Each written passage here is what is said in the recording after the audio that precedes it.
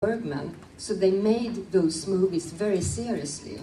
So it was some kind of big movies. It took 3 months to make those movies, and I act against the biggest actors in Sweden, and it was strange.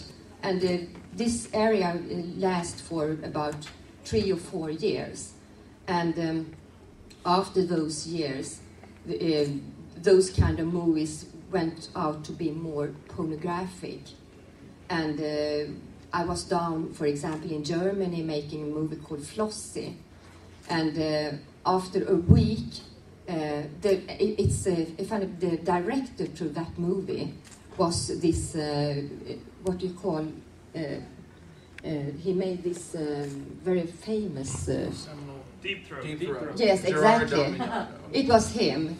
So I was a little bit confused. It was in Berlin, and we made scenes for 1 week, and it was, you know, it's no discussion. It was nice scenes, and it went out very well.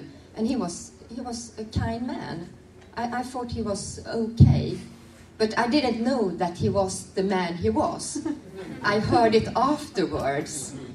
But after a while, we lived on the same hotel. He came to me, he was sitting in the bar and said, "Hello, Christina, I think the things you did went out very, very well.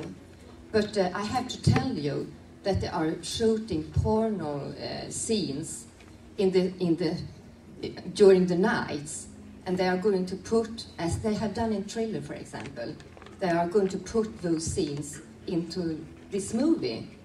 And he said, "Well, I think the thing you've done was very nice, but I advise you to go home, because this is not the movie for you. It's going to be very rough, because I'm going to leave," he said. "I'm going to leave this. That wasn't the movie we had talked about." So in that way, he was very honest. I mean, it was honest to me to tell me that. So I phoned some people in Stockholm, and I talked with another girl who was on the movie and said, "Well, I'm going to leave. I'll go home." And 4 o'clock in the morning, we went to the airport, and we was shivering, you know, afraid of the people looked for us. And then we went to Stockholm. So that's the last big movies. It was 74, I think. The last big movie I didn't do. Is it true that you got cast in these movies shot overseas and in other countries by doing promotional work for the other films you were in? Is that how you ended up in films shot in Germany and Japan? I don't. How do you mean? Did you end up in movies shot in Germany and Japan because you had traveled to those countries to promote other work of yours? Yeah. So in Japan, I was, for example, down at the Cannes Festival. It's a big event in Europe, and then the pictures get all over the world and so on, and even in Japan, of course. And because of that, I got those movie parts that I made later on in Japan. I made 2 movies in Japan. So, yeah. Well, of course, Sex and Fury is one of the wilder movies that you're in that many of us have seen. What was that experience like working on that film? Well, I thought Japan was a very nice country to work in, because, you know, I'm small, and I'm rather shy, and I was more shy at that time also. You can't believe it, because I took off my clothes all the time. That's the truth. You know, they like to look at people, you know, like this. So I came along very well with Japanese people, but they work, you know, they work 24 hours all the time. So after a while, you know, I was acting during the days, and then I went to doing fold-outs, jobs in the evening, and then I go to TV shows. I have to tell them, "Hello, In Sweden, we work 8 hours a day. I don't know if they understood, but I got some more sleep after that.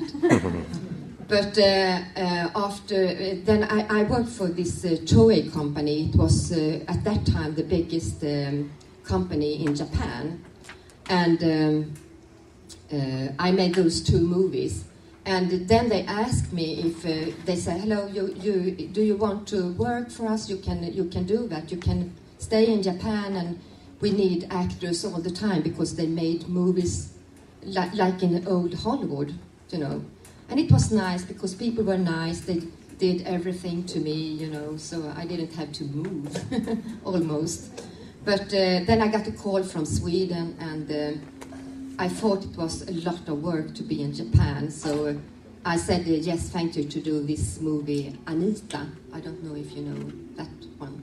Yes. Yeah, okay. So I went home to Sweden to have a rest, and that, yeah. But I could stay in Japan, but I didn't. Did you have any language barrier problems while you were in Japan working? Yes, at that time it was around 71. People almost didn't talk any English, and I wasn't. Toy company had its Japanese Hollywood in Kyoto. It's the second city down in Japan, so people didn't talk English at all. So just a few of them.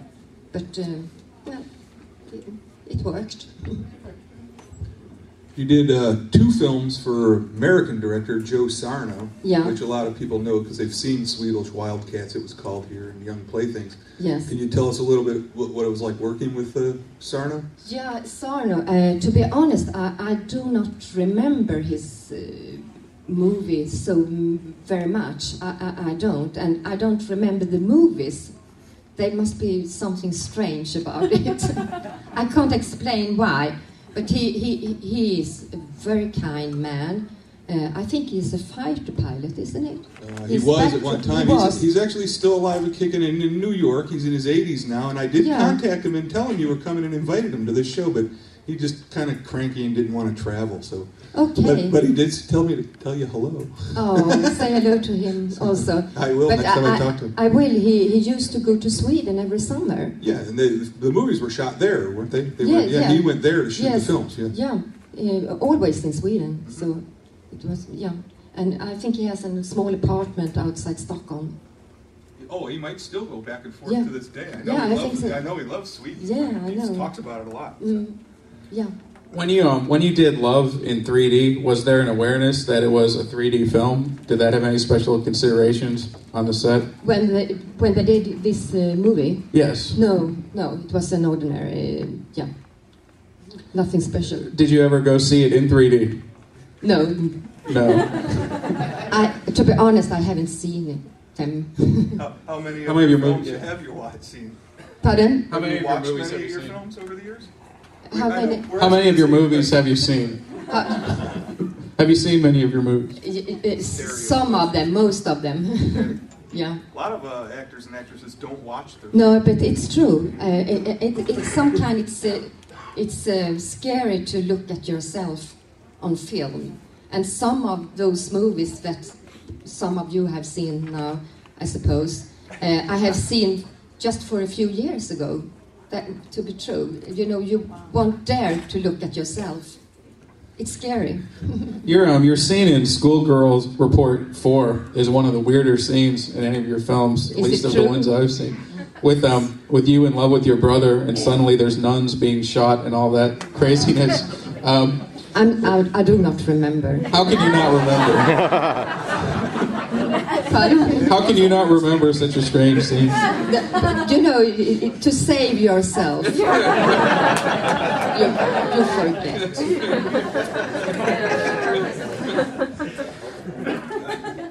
Do you have any stories from the set of Exposed?